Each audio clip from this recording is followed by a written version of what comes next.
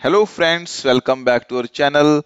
In this video, we are going to discuss a step-by-step method to multiply a clock frequency by a fractional number. Fractional number meaning 1.5, 2.5, 1.25, 2.25 and so on. I make you assure that this video is going to be a very knowledgeable video for all of you. But there is a prerequisite. The prerequisite is you must know that how to multiply a clock frequency by any integer number.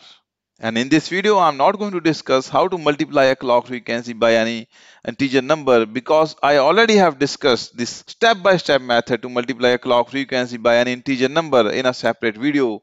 And I will give its link in the description section as well as in the I-bar section. You can go through it. After going through that video only, you should come here. Now, without wasting much time, let us get started and see this innovative technique to multiply a clock frequency by any fractional number. Friends, in our previous video, we discussed few examples where I demonstrated how you can multiply a clock frequency by 3, how you can multiply a clock frequency by 5, or how you can multiply a clock frequency by 7. So it is must to go through that video.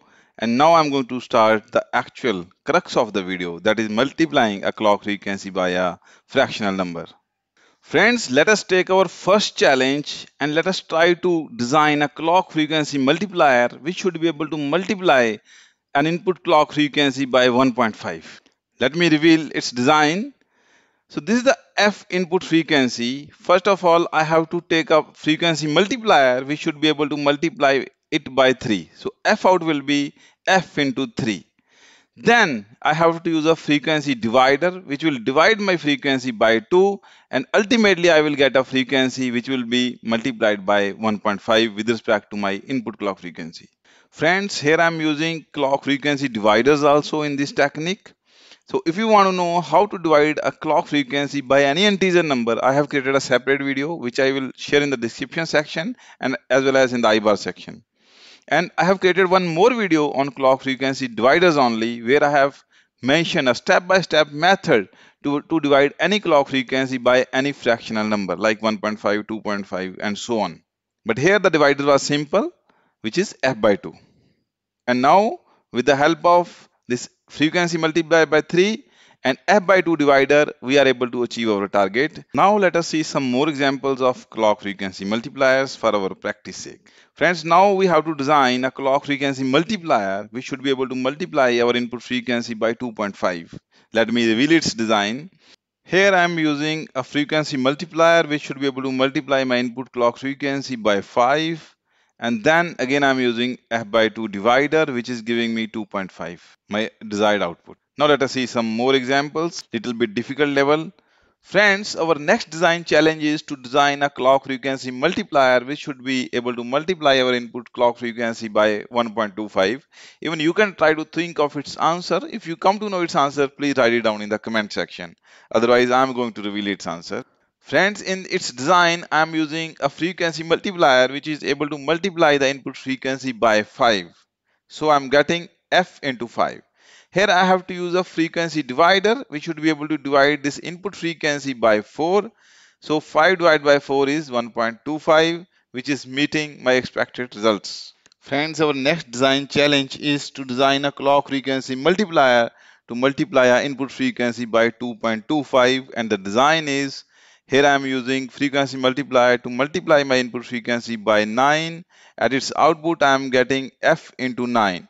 And here I am using f by 4 clock frequency divider. So 9 divided by 4, I am getting 2.25, which is my expected output. And now I'm moving towards the last example, which is very, very interesting.